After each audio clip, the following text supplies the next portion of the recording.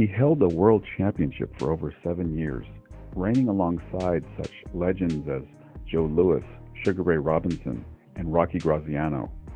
He fought 10 different world champions in 3 different weight classes and engaged in one of the greatest light heavyweight championship fights in history. He would serve his country for 4 years in World War II, but the boxing world has largely forgotten the fighter they once called.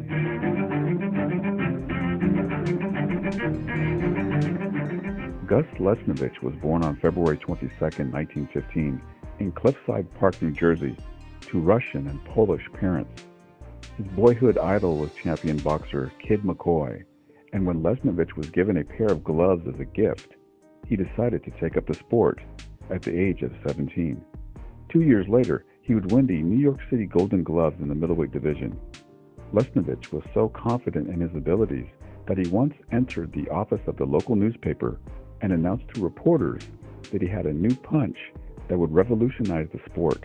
He would throw his left hand and give it a twist of the wrist right before it landed, a technique Lesnevich called the corkscrew, which he boasted would put all of his opponents to sleep. He would be managed by his longtime friend Joe Vella as he would turn pro in 1933. Gus was a natural right from the start, Vella said, and we were a natural. Unlike a lot of managers and fighters who are always fighting over something, he and I were buddies until the end. Lesnevich would be trained by Dol Dallings, a strict disciplinarian who felt that all of the fighters of the 1930s and 40s were soft because they would break training after a fight. Under Dallings, Lesnevich would train constantly, getting 10 hours of sleep a night and eating only sparingly. It would take only a year before Lesnevich would be fighting in main events at the Ridgewood Grove in Brooklyn. He would be given nicknames like the Russian Lion, the Hackensack Hacker, and the White Russian Warhammer. Lesnevich would compile a record of 23-1 on the East Coast before Vella would take him on a tour of California. Once there, Lesnevich would defeat the likes of Marty Simmons, Carmen Barth, and Ray Actis before facing middleweight champion Freddie Steele in a non-title bout.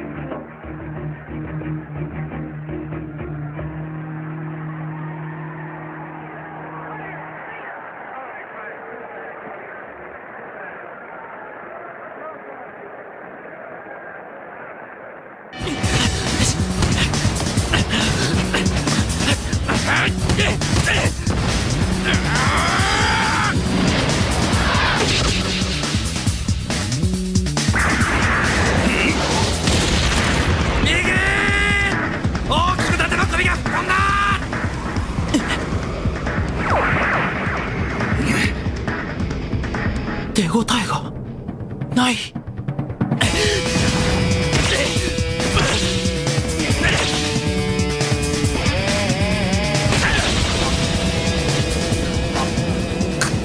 首をねじってパンチの威力を殺している。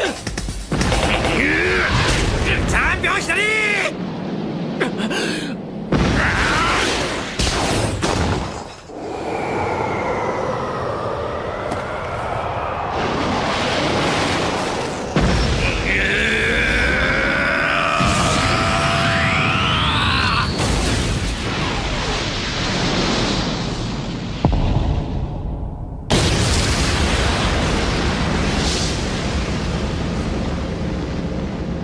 チャンピオンハートブレイクショット。